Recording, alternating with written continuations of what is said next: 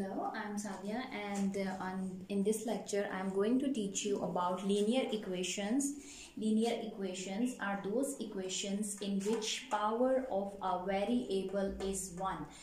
The power of the variable will not be more than 1, it will be only 1. Okay, the equations in which any variable has power 1 are linear equations. Here are the few examples of linear equations, like 2x plus 5 equals to 10. Here x is a variable and the power of the variable is 1. We are also going to discuss few more examples, like in the second example, x plus 6 is equals to 0. In this example, the power of the variable x is 1. That's why this is also a linear equation. In the third example, 9 plus 5y equals to 6. Power of the variable y is 1. So that's why this is also known as linear equation. As we have already discussed what are linear equations, now we are going to solve few problems of linear equation. These problem solving will help you to understand the concept of linear equations in a more better way. We are going to solve here few little and simple examples. Later I will solve few complex examples as well. First example is solve for the value of x. This is a simple little linear equation, that is x plus 5 equals to 11. X is equals to, I am taking this 5 from this right hand side to the left hand side to the right hand side. 11 minus 5, x is equals to 6.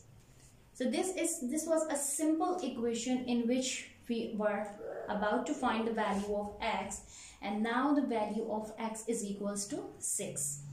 Now I also have a little equation, that is 5x is equals to 25. X is equals to 5 is getting multiplied here, and in the next step 5 will be divided on the right hand side. X is equals to 25 over 5. When we will cancel it out, as you know that 5 ones are 5 and 5 fives are 25. So the answer of the x will be 5.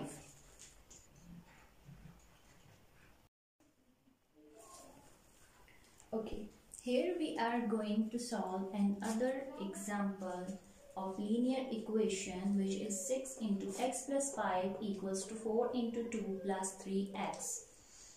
As you can see, here are the brackets and you first have to solve the brackets. So in the solution, I am going to multiply 6 with the values in the bracket.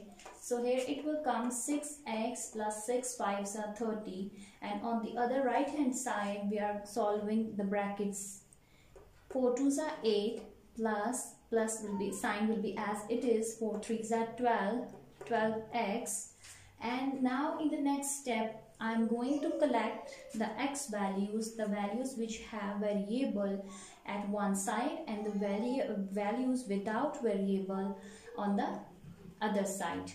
So 6x and 12x are the values in this whole equation which have variable on the, but 8 and 30 are the values which are constants. Both these values don't have any variable. So 6x minus 12x is equals to 6x, but the greater term sign is negative. Also on the right hand side, 8 minus 30 is equals to 22, but the greater term sign is negative, so we are placing negative on the both sides, minus sign. Both of these minus signs will be cancelled out, and minus 6x is equals to minus 22. These signs will be cancelled out and the value of x will be 22 over 6. And when you divide these values, you will get x is equals to 11 over 3. Okay, I hope you understand this example because it's so simple, and it's not having any other variable. We are just working with a linear equations having only one variable.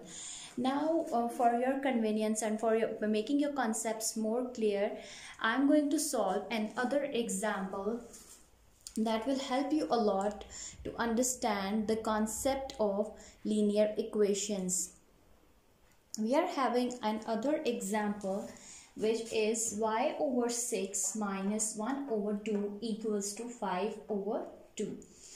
In this example, you can see that we are having fractions. So fraction solving is not a big problem. You can find the tutorials of fraction solving on our channel, and you can easily see all the concepts related to fractions on our channel, and you can use those concepts to make the fractions more strong. So I'm going to solve this equation. 5 by 6 is equals to 5 over 2. I am taking this minus 1 by 2 to the right hand side, so this negative sign will be converted into positive sign. Y over 6 is equals to 5 by 2 plus 1 by 2.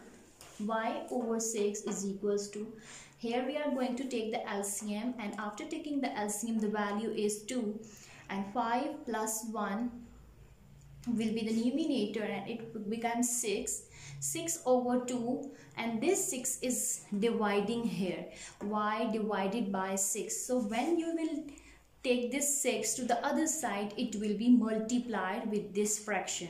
So here I am going to multiply this 6 with this fraction, and the answer will be, and the final value after the multiplication will be 36 over 2. So the answer of y is 18. And I have solved few examples from simple to little complex examples that will help you. And if you have any query, you can ask me, you can comment below, and I hope you like my video. Thanks for watching.